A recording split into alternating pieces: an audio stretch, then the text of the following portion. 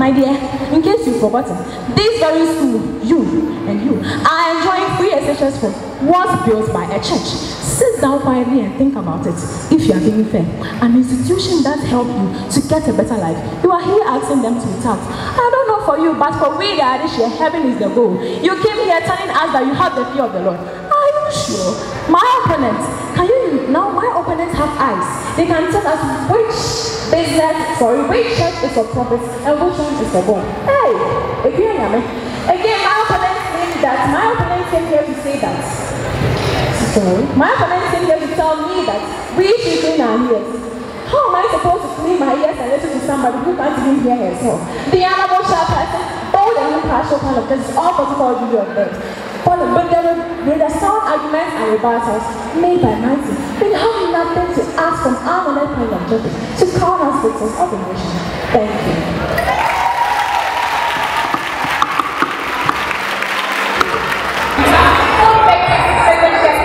Ladies and gentlemen, the points raised by my sponsors and I are: 1. Training activities take place in the church. 2. Our civic is not equivalent to taxpaying. 3. Churches not paying tax is a form of greed. 4. Churches cannot run away from paying tax if their customers pay tax. 5. Taxing churches will give them recognition. 6. Churches have secondary and tertiary sectors of funds and must be taxable debt.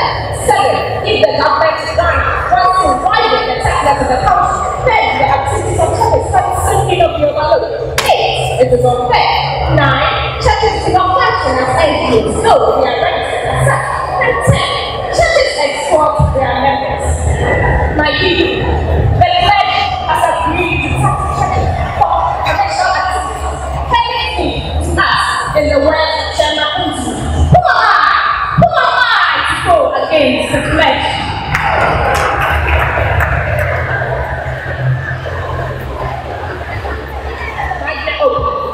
Please, if you have problems with your kids, who want to support me, get a check, get out of the school, go to the hospital, and wash your kids.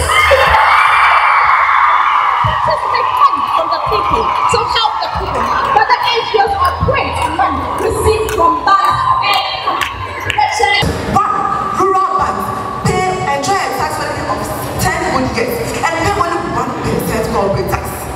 Waste processing companies also enjoy tax benefits for 7 good years, so they share the house.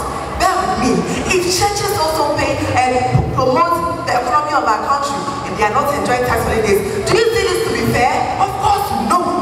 The chair, before I take my seat, permit me to refute some points raised by my beautiful opponents.